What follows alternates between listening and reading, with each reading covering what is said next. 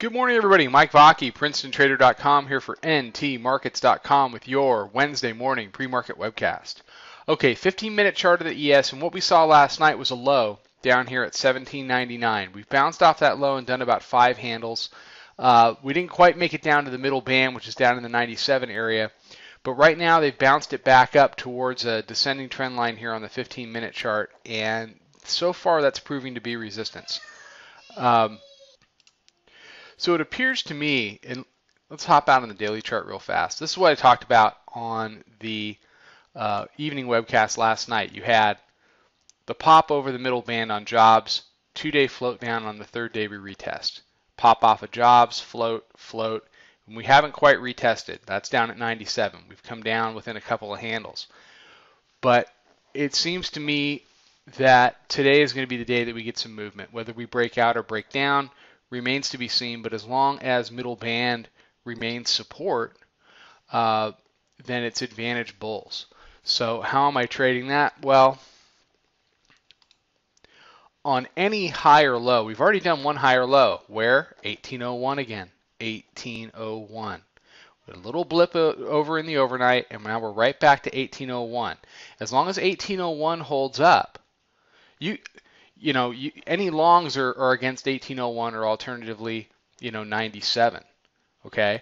And if 97 is too much risk, then, you could do 1801 and then you could always try again down there. Just understand that if the middle band holds up, it means we're not going down. And if we're not going down, we're going up. I'm going back to saying that again, okay?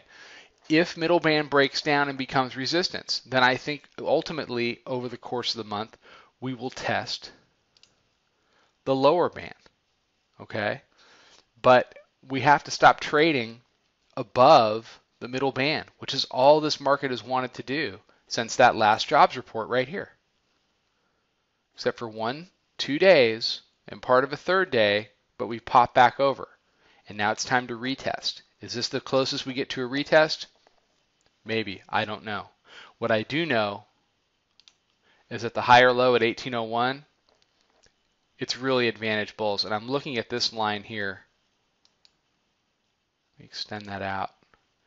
A move down to this line that holds is another indication that it looks like it could be the bulls' day. And if the bulls start to move things higher, they don't get anywhere if they can't get over the 1808 area. Okay? So